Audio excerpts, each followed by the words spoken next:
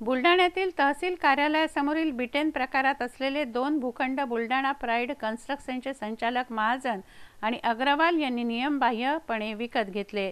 या संपूर्ण व्यवहारात मोठा गैरव्यवहार झालाय। तसंच बांधकामासमवेत नगरविकास खात्याच्या नियमांना देखील पायदळी उडवण्यात आलाय।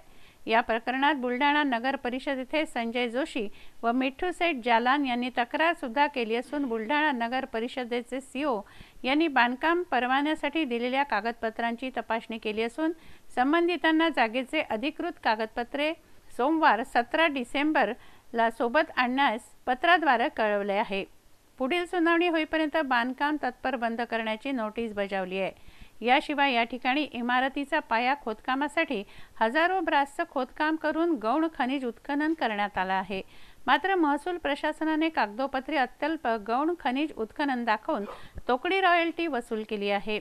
बुलढाणा प्राईड कन्स्ट्रक्शनने भूखंड क्रमांक 13 आणि 14 ची खरेदी केली आहे। हे दोन्ही भूखंड 1393.5 चौरस मीटर क्षेत्राचे आहेत।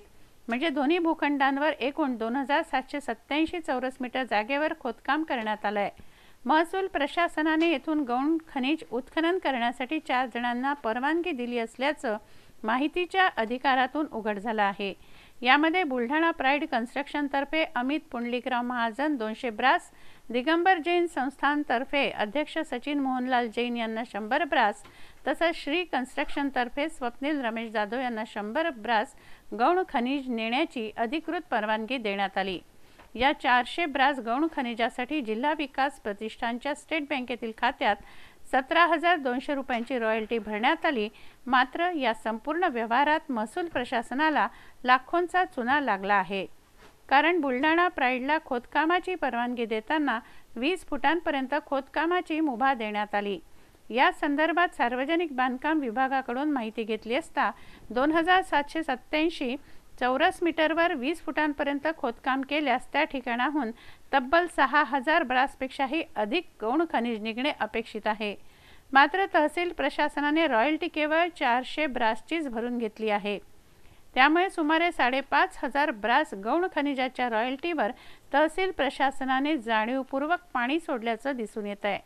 खात्रीलायक माहितीनुसार बुलढाणा प्राईडच्या संचालकांनी 50 फुटांपर्यंत अवैध खोदकाम केले, म्हणजे येथून कमीत कमी 13 ते 14,000 ब्रास गौण खनिज लंपास करण्यात आलाय आणि रॉयल्टी केवळ 400 ब्रासची भरण्यात आली आहे। लाखो रुपयांच्या सरकारी रॉयल्टीचं नुकसान करण्यात आलंय।